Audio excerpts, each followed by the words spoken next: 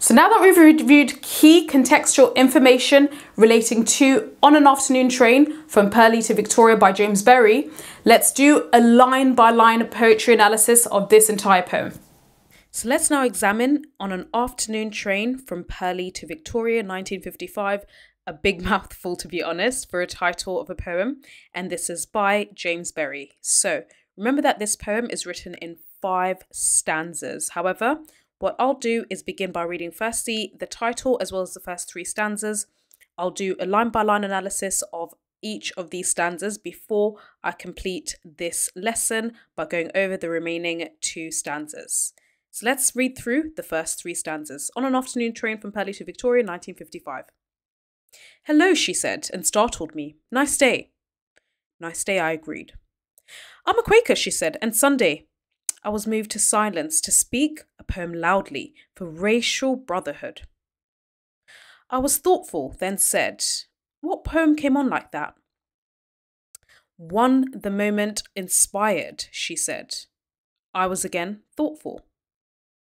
So let's now look at these first 3 stanzas, and let's begin by the title itself, On an Afternoon Train from Purley to Victoria, 1955. Now, this title is interesting because it sets the scene. It basically describes a conversation between 2 strangers on a train journey and the journey's literal and metaphorical consequences, okay? So it's obviously talking about this journey, which is both literal, okay, because somebody is literally on a train from Purley to Victoria, and of course it's a metaphorical journey because it basically envisions a future of racial harmony between predominantly Black people and white people in England. Now, remember that this poem is written in free verse in terms of a structure to copy the informal nature of a real conversation. Remember that this poem is describing this conversation between a woman who's a Quaker and a man who is listening to her, but presumably this man is from a racial minority group, presumably the Caribbean, okay?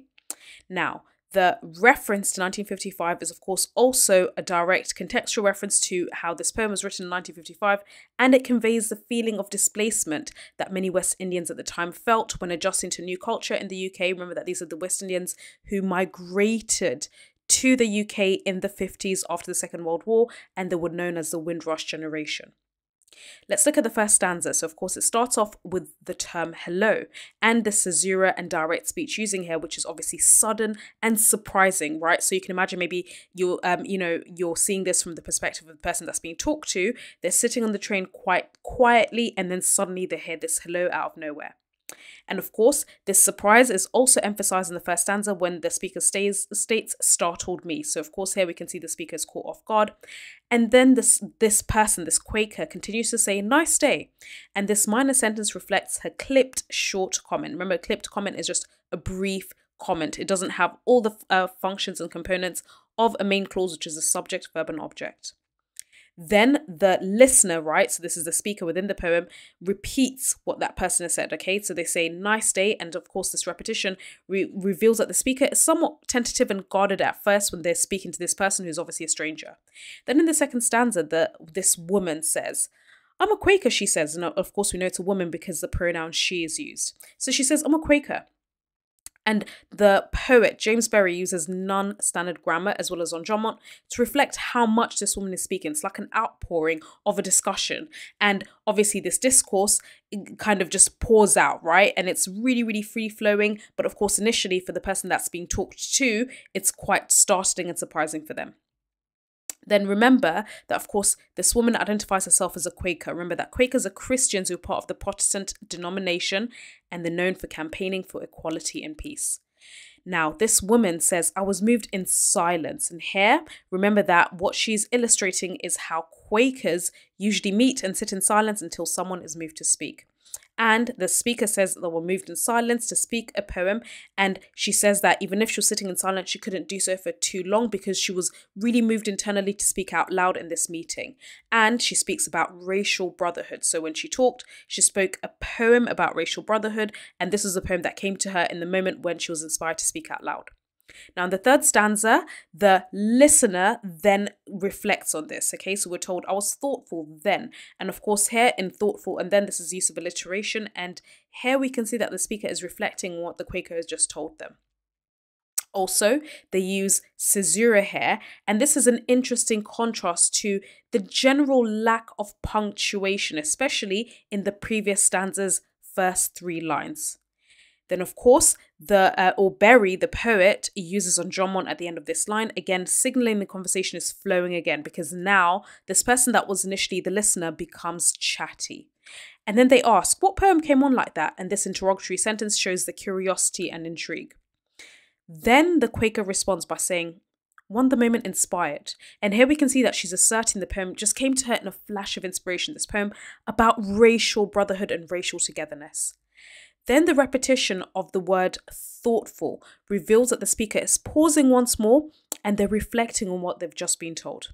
So let's now look at the final 2 stanzas. And again, I'm going to go over a line-by-line analysis after I've read the 2 stanzas. Inexplicably, I saw empty city streets lit dimly on a day's first hours. Alongside in darkness was my father's big banana field. Where are you from? She said. Jamaica, I said. What part of Africa is Jamaica? She said. Where Ireland is near Lapland, I said. Hard to see why you leave such a sunny country, she said. Snow falls elsewhere, I said. So sincere, she was beautiful as people sat down around us. So now let's look at the second to last stanza, where they're saying, inexplicably, I saw empty city streets. And then they also refer to my father's big banana field. Now here, the Quaker is retelling this story, right? And this story that they tell the listener makes that listener, who obviously is speaking directly to us, reflect and remember 2 crucial places for them. Firstly, London streets, as well as their own father's banana field in the West Indies. And both are kind of these dim, dark memories in his mind. And then, of course, this darkness is reinforced through these 2 words, dimly and darkness. And the poet, James Berry, uses language belonging to the semantic field of darkness to put us in the listener's mind, okay? So they think of how dark London seems in the morning, but also we sense that, you know, the memory of his father's field, the banana field, is quite foggy and dark. Perhaps they've already migrated to the UK for a number of years, and now they're starting to forget elements of the country that they came from. Also, the alliterative plosives B in Big Banana shows, or rather brings our attention to the exotic place that this speaker is from. Obviously, remember that the speaker who's talking directly to us, right, which is different to the Quaker who's speaking to them, is obviously very confusing. However, the person, the main subject of this poem, right, presumably West Indian, and maybe also reflecting James Berry himself, obviously is trying to show us elements that they are from the West Indies, okay? So, of course, our attention, especially with these alliterative plosives, is brought to the exotic place that they're from, this exotic place that they left behind for the empty city of London. Now, in the final stanza, the Quaker asks this speaker, where are you from? And here, this interrogatory sentence makes us once more directly hear from this Quaker, who vocally acknowledges and really openly acknowledges that this person is clearly foreign looking, okay? They're a visible minority. Remember, visible minority is somebody who's very different in terms of their skin color and complexion. An invisible minority is somebody from a different culture, but they have maybe the same skin tone, okay? So, of course, here, the Quaker clearly can see that this person is different, and they are acknowledging this through the interrogatory sentence. Then in the following line, the speaker simply responds by saying Jamaica, okay? And this is the first time we realize that this speaker is of Caribbean descent. And the repetition of the word Jamaica, this noun, has an interesting, clever double meaning, okay? Because even if Jamaica is in the Caribbean, the speaker also wants to alert us to the fact that though many Africans were forcibly moved to Jamaica as slaves by European colonists, okay? So, of course, even if they're originally from Jamaica, actually, if you stretch back, the history is originally from Africa, okay? So James Berry is kind of layering in these complex ideas within this poem. Then the Quaker asks the speaker, what part of Africa is Jamaica?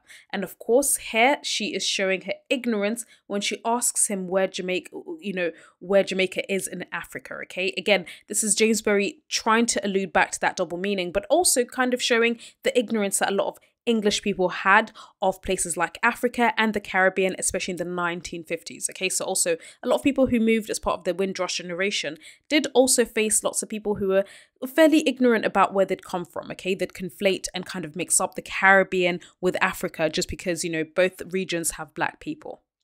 Then the repetitive reference to the word said. This repetition shows that the conversation has actually become very chatty. It's gone from the initial kind of tentative distance in the first stanza to now this flowing conversation. There's a sense there's a slightly more familiarity established between the Quaker speaker and, of course, the man who's from Jamaica. Then, of course, when the Quaker asks, what part of Africa is Jamaica? The speaker is quite witty in responding by saying, where Ireland is near Lapland. Of course, remember that Lapland is in the Scandinavian, nowhere close to Ireland. And here, the speaker is being very sarcastic to show in a comical way that Jamaica is absolutely nowhere near Africa.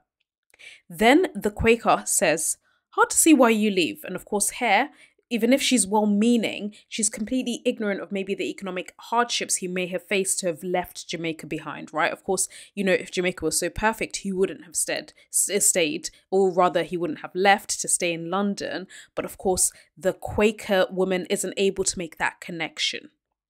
Then she continues by saying, such a sunny country. And here we can see Berry is using sibilance to show how this speaker, this Quaker lady, has a very superficial and shallow understanding of Jamaica, the speaker's home country, as she only sees it as really sunny, like a tourist would, right? So even if she's really well-meaning, and of course, we get the sense that she is well-meaning when she talks about the poem that she made about brotherhood and racial brotherhood, she's still quite ignorant and she has a very superficial understanding of people from other cultures beyond her race. Then the listener, so this is a person from Jamaica, says, snow falls elsewhere, I said. And here the speaker is being really cryptic. Perhaps snow means opportunities which fall elsewhere, i.e. in London. And here we can see that, in his response, he's actually not really resentful of her, basic understanding of where he is from. Then the poet uses the sibilance here, so sincere, because we can see that the listener who's talking to the Quaker lady actually acknowledges that she has good intentions. So questions come from a good place. And the reference to beautiful illustrates that he sees her attempts as a Quaker to understand and connect with him as beautiful. So despite her ignorance, the speaker is actually quite inspired by her honesty. So that's really it. I hope you found this video useful in understanding and being able to analyze this poem. And of course, if you enjoyed this video, do give it a thumbs up. Thank you so much for listening.